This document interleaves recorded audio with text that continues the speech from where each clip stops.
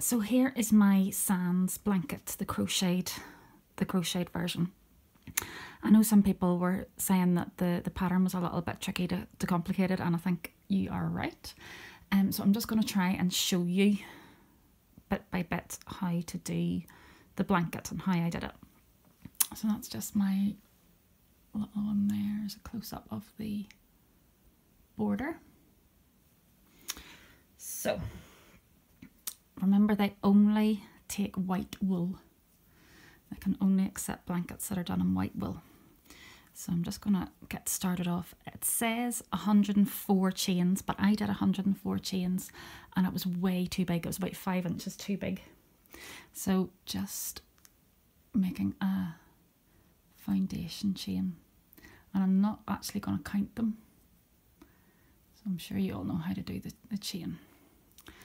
So what I'm going to do is I'm just going to fly on here, and the overall dimensions of the blanket that they want are, I think it's 22 to 24 inches. So I think what I did for the last one was I made my chain to be about 22 inches and then worked from there. I think that's what I did anyway. So I'm just going to keep going, making a really long chain, and then I'll stop in a second and measure it and see how far we are. All right, where's my... Oh, came off the hook. So I didn't pull it too tight, just kind of taut. So that's about, oh, that's 19. So put that back in and do a little bit more. So up to about 22. I think you really do need an even number, but it doesn't really matter because you're only going to have one left at the end and you can cover that up easily enough or rip it out. All right, let's try that again. Make sure you can see what I'm doing. So there's starting at 0, pull it kind of tight-ish, but not outright over too long now. So there we go. Let me just rip that back to about there. Okay, so that gives me about 22 inches. Okay, so let's get sorted out here. Where am I? Right, so the round 1, it says double crochet into the second chain from the hook. So that is my, you don't count the one that's on your hook. So there is my first one, but hard to see, and there's my second one. So I'm going to double crochet into there.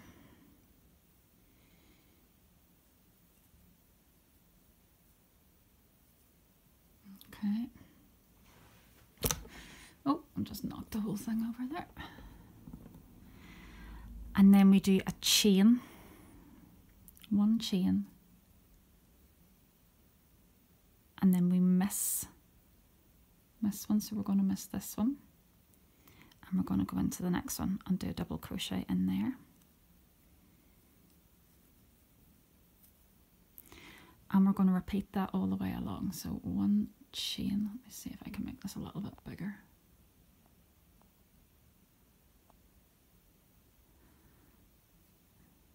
So, and miss one, so we're going to miss this one and go into here. Sorry, it's a wee bit hard to see. And then we're going to chain one, miss one, and go into here. So you basically have to do that all the way across. It is a wee bit fiddly at the start because you don't really have anything to hold on to. Hope you can still see because I'm trying to look in 2 places at once here.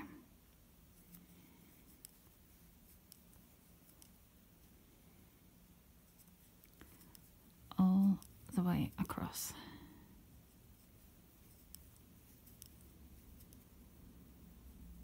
Just remember to miss one. My best advice, I think, for the first 2 rows, because it's a 2-row pattern all the way through. So do take your time for the first 2 rows and make sure you get it right.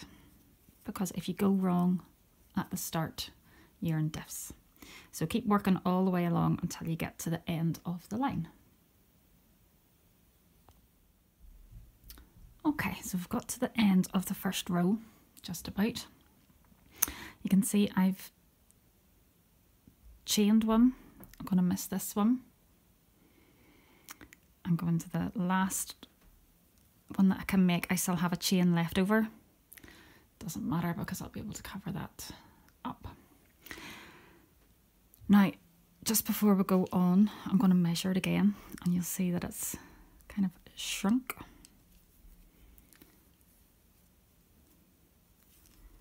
Make sure you can see what I'm doing. So it's kind of got to about 20 inches, which is perfect because by the time you get the border on, that'll bring it up to the full size. Okay, so you turn your work and let's have a wee look. Yeah, 1 chain, and this counts as your first double. Okay, so 1 chain. So can you see this, the chain space that we've got in here? We're going to make a treble stitch. So put your yarn round into the space. Sorry, no, not into the space. Round and into the stitch. Make your treble. And then it's a double into the double below.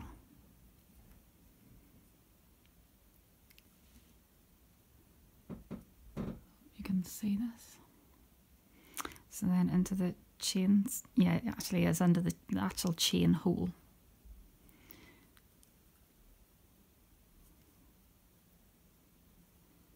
And then a double into there.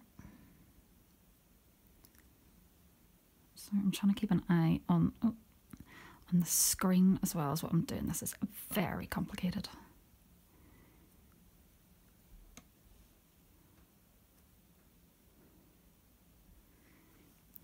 A treble into this space.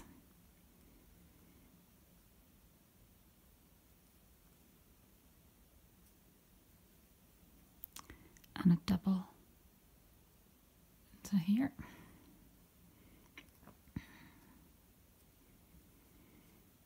And a treble into the space. So all my terms are UK terms for the doubles and the trebles. So just keep on going. Oh no, I'm on a double. A double and a treble. Again, all the way along. It's tricky until you get at least a bit of something to hold on to. Double, treble, double, treble. So I should have said before, white wool, double knitting wool. I'm using a 4mm hook. I love these little hooks. They are really comfy. I hold my crochet hook like a pencil. A lot of people hold it like that, like a knife, but I just can't do that. But whatever works for you. That was a treble onto a double. And a treble. See, it's easy to kind of get a bit confused, especially on this first row. So do take your time, check, treble. And this is the second row of your 2-row pattern. And you can kind of see, well, that's the back. If you turn it over, you can see the pattern starting. Oh,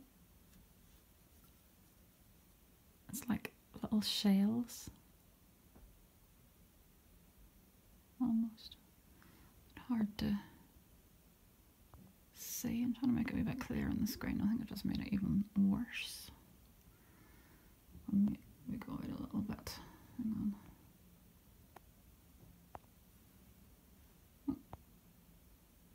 on. I think I've just made it even more blurry.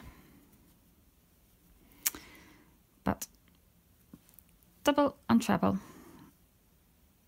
all the way along until you get to the end. So off you go. Right, so we're just at the end of the first, or sorry, the second row. So I just need to do a treble into that space. And we finish on a double. And then turn. Now this is where it's easy to go wrong, I think, if you don't start on the right place. So we do a chain.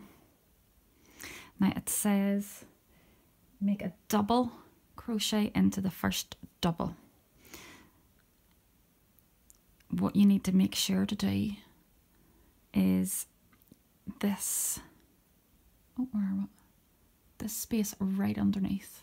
That's where we're going to start. So that's going to be our first double. And then we're back to double and chain. So chain.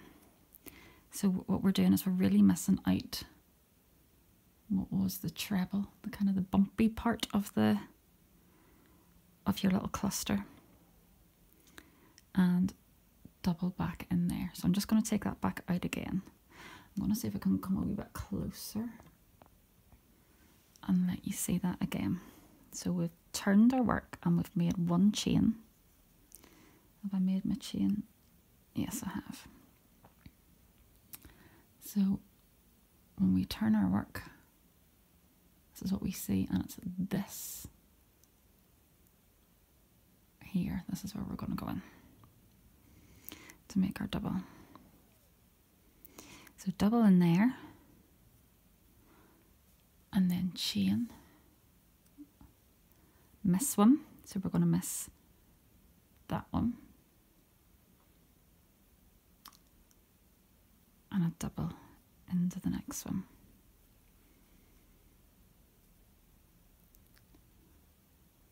Chain one, miss one, miss this one, and into here. So all the time you're really doing a double into a double. So we're missing the treble from the last one and into this one. So watch again. Miss this one and go into here. Make your double. Chain one.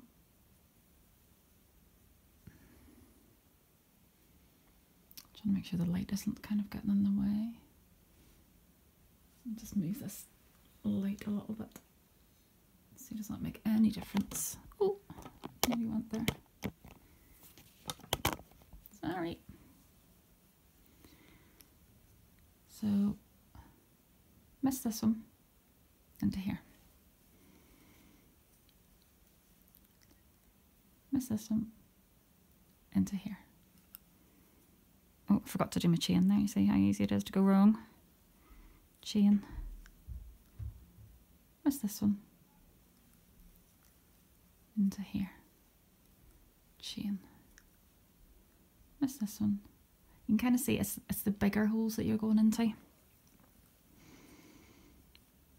Just have a wee check.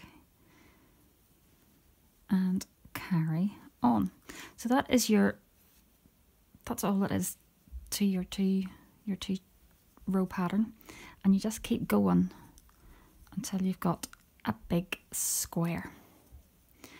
So keep going, enjoy, it'll take a while, and we'll see you at the end. So we've finished our blanket. Mine now measures about 20 inches square. I'm just finishing off the last row, which is a row 2. So it was the double and then treble into the space, double, treble into the space. So I'm just going to finish off the very last stitch with a double into there. So now we have to turn, and we're ready to do our edging now. So the first thing we need to do after we've turned is we chain 4. 1, 2, 3, 4. And that counts as your first treble and your first chain, because what we're doing along here is we are treble, chain and miss one, treble, chain and miss one, all the way along. So that's your first treble and your first chain. So we're going to get ready to treble, and we're going to miss this one. You can see it. And we're going to go into this bigger space, which is really where you would have done your double on your other rows. You can see. So we're going into that space there. We're going to do a treble.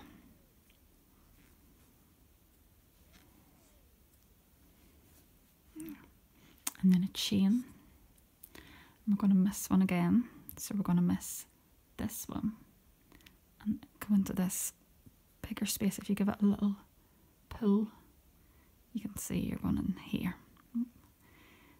Yarn over first, and in we go. Give myself a bit more wool to work with. I'm getting a bit tangled. Chain one, miss one, miss this one, and go into here. And again, oh sorry, I did a double, take that one out again. Yarn over into here.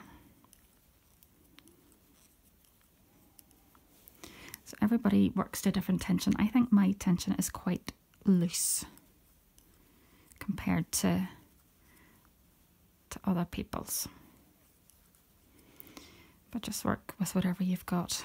If you find that you're working very loose, go down to maybe a 3.5 hook. But again, the thing is with blankets like this, you can't have them too gappy, just because of what their purpose is.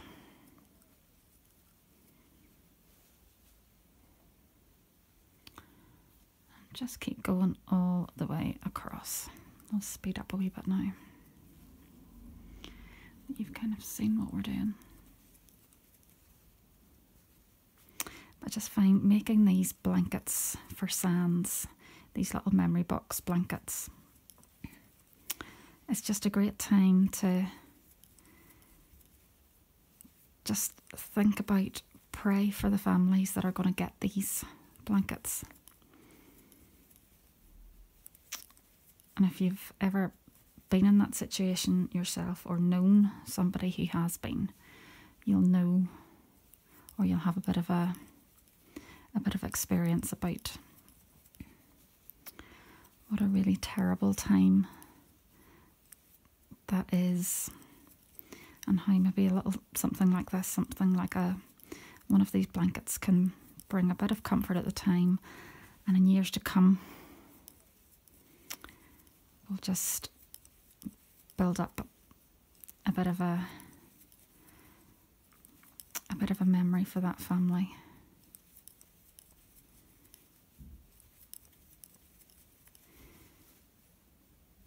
And SANDS really do an amazing work, and they're well worth supporting. And if this is just a little way that we can do that, then That's very special.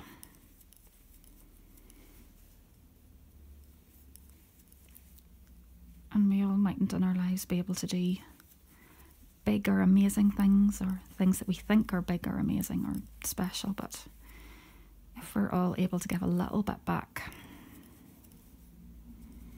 then surely that's something, isn't it? Right, so we're at the corner, so it's time for a chain. And where shall we go? Let's go into there. So to make our corner, we're going to chain 3. 1, 2, 3. Down the corner. And we're going to make a treble into that same space.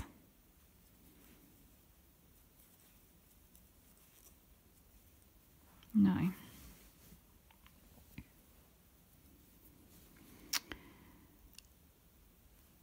we are going to do the same all the way along. When you're going down the side, it's a bit harder to kind of decide where to place your stitch. But if you can see, there's like raised parts, like little hills and valleys all the way along. And just basically choose one and stick with it. So either put it into a valley all the time or put it into a hill all the time. And I think the way that I've started is I'm going to put it into the raised part every time. So chain and make a treble into there.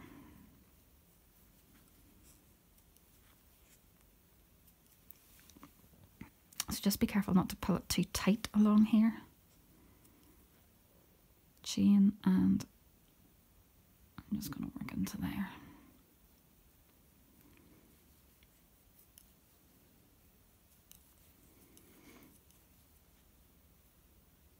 I have a feeling that the last blanket I made, I ended up going into the dips. But it doesn't really matter.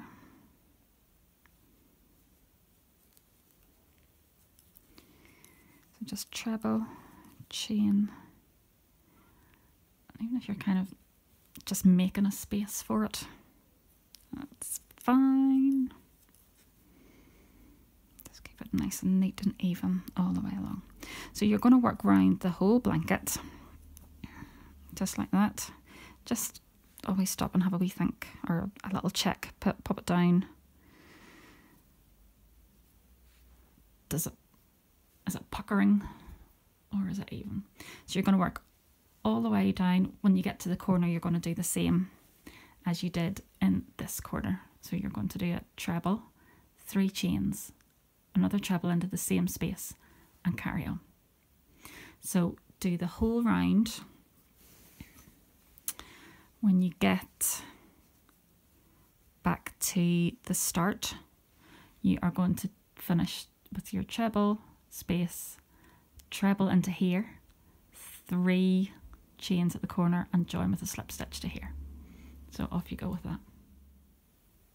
So just coming up to the end of that first round, a few more stitches to do. So treble, and so this is kind of coming up the side, if you know what I mean.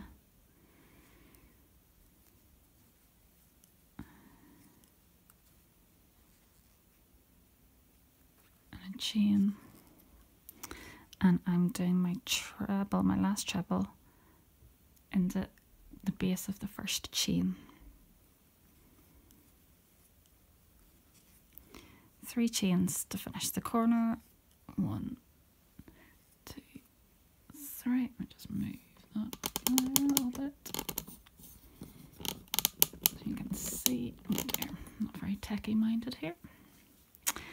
And join in the 3rd chain there, and a slip stitch. There. So, just set that out flat, you'll just see, move that out of the way, there is our corner. Okay, now, we need to basically do 3 rounds like that. So what I did the last time, instead of just starting and doing 4 more chains here, just to neaten it off a little bit, I kind of did a slip stitch into this chain.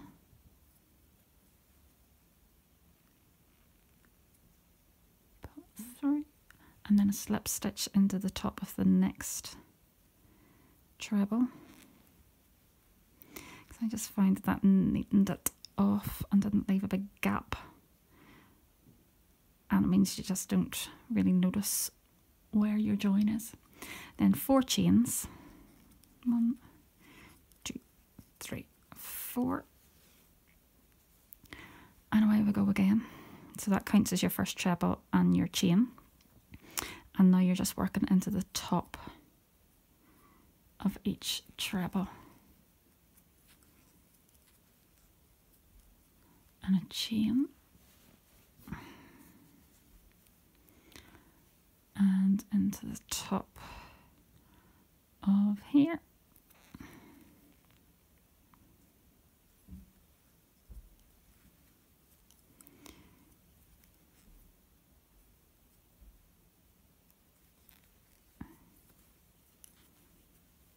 And a chain. And into the top of here. And you're just going to do that all the way around, work your corners the same. I'll just show you, I'll just kind of skip on and show you what to do at the corner this time. So your treble in this, the last one as you get to the corner, just ignore these bits here because I've just kind of skipped on, and a chain, and you're going to go into this space and make a treble. And now your 3 chains. 1, 2, 3. Another treble into the corner space. And a chain. And now back into your trebles. And I'll just do another one and then I'll lay it flat and you can kind of see what your corner will look like now.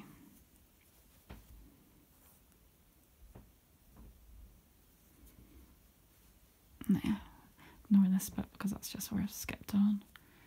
So you can see that what we've done is treble into the treble underneath, chain, this one has been made into the corner, 3 chains for your new corner, this treble into the corner, chain, and now we're back into our posts.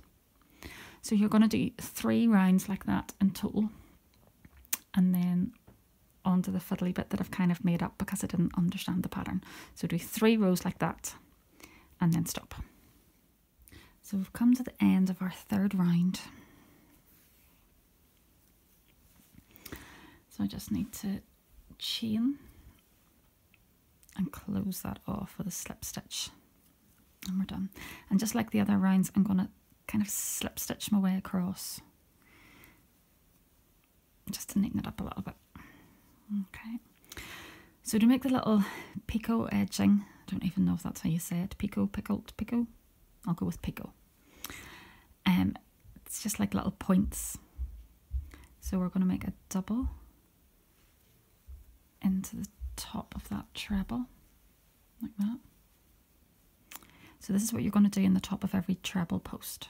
So a double, 2 chains, and then you're going to kind of double that back on itself and you're going to make a slip stitch into the base of the double. So there's your double there, and you're just going to pop your hook back in there, pull the yarn through as a slip stitch, and that just kind of doubles it over and makes a little fold. So that's in the top of every post. Into every chain space you're just going to make a double. So there's your double. So back to a post, double, 2 chains, double back on yourself, slip stitch into the base of your stitch, double, and then your picot stitch, double, 2 chains, and slip stitch through the base. Show you one more time. Double into the space, and then your picot stitch, double, 2 chains, and then insert, make a slip stitch there. So if I take that out, you can kind of see all these little mounds. Okay, it kind of neatens off. So I'm going to skip on to the corner just to let you see how that would make up. So let's go from about here. So this is going to be your double, picot with 2 chains. This one's going to look a bit messy because I've just pulled, oops, into the base. Not worry too much about that one. Right, double, picot,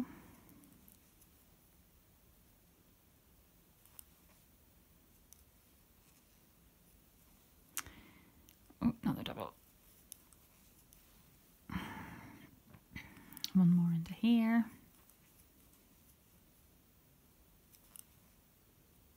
missed that one.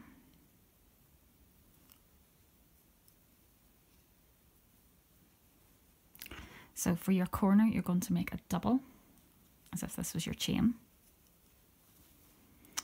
One more picot.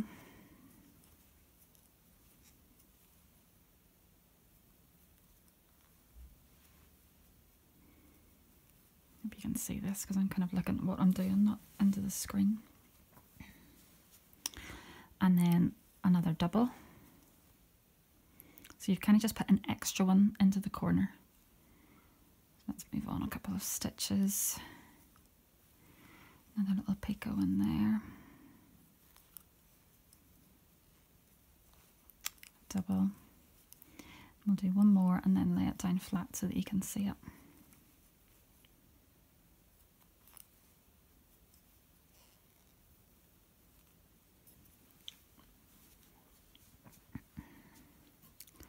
So that's what your corner will look like then.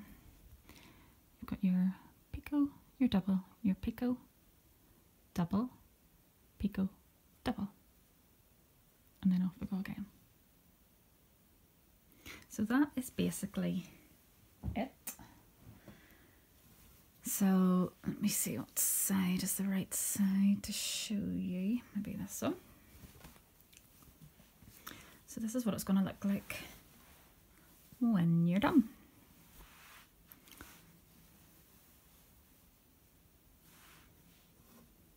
There we go. Is that the... Sorry.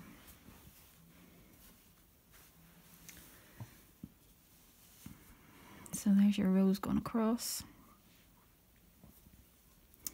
And your border. So you've got your 3 rows of the grid and your little picot and a double and picot and a double and picot and a double. So I hope that makes sense. As I say, I kind of made that up, the last part, but it kind of looks, I think, like what the picture looks like on the pattern, although it wasn't really very clear. So remember, it's a really good cause.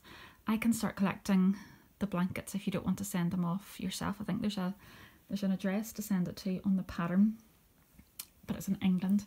I'm going to try and see if there's somebody who's closer, a central collection point, somebody with SANDS that I can send it off to. So you can either post them off yourself or get in touch with me and I can start collecting them in.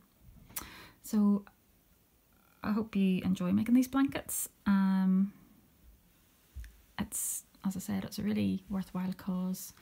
They're really gratefully received and it's a really important job. Thank you.